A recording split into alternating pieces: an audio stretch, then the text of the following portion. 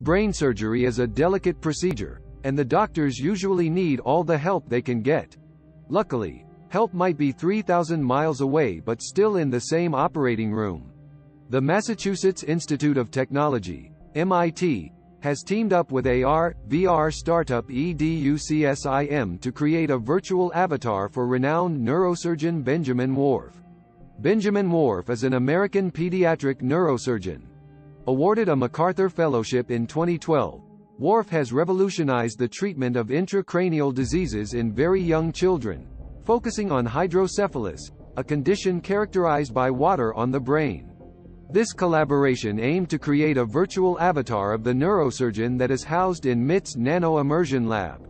The goal is to transform medical training that is not limited by geographical boundaries and revolutionize surgical education. A scenario to explain this. Being over 3,000 miles apart, Dr. Warf's virtual avatar stands next to neurosurgery resident Matheus Vasconcelos in São Paulo, Brazil.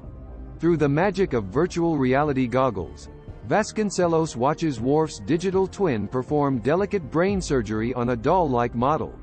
An almost out-of-body experience, Warf describes it, akin to having an identical twin. This virtual interaction allows the renowned surgeon to function in two places at once. With this, he is providing invaluable training to medical professionals across the globe. "It was my first training using this model, and it had excellent performance," said Vasconcelos, a neurosurgery resident at Santa Casa de São Paulo School of Medical Sciences in São Paulo, Brazil.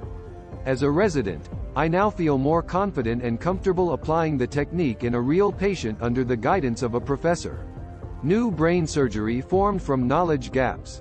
The project was initiated by Giselle Coelho, EDUCSIM scientific director and a pediatric neurosurgeon. Frustrated by the lack of practical training options, Coelho sought to create a solution. Partnering with MIT, Nano's Deep Tech Accelerator program, START. Nano, EDUCSIM leveraged MIT's state-of-the-art immersion lab to craft Warf's avatar.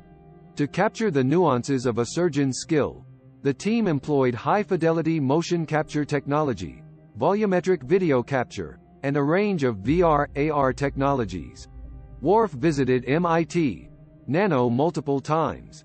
Additionally, Warf wore special gloves and clothing embedded with sensors. He even operated on a physical baby model. All this resulted in a lifelike avatar capable of demonstrating surgery techniques with incredible precision.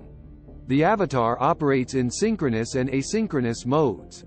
The avatar responds with answers generated by AI algorithms, drawing from extensive research and a bank of Q&A provided by Warf himself.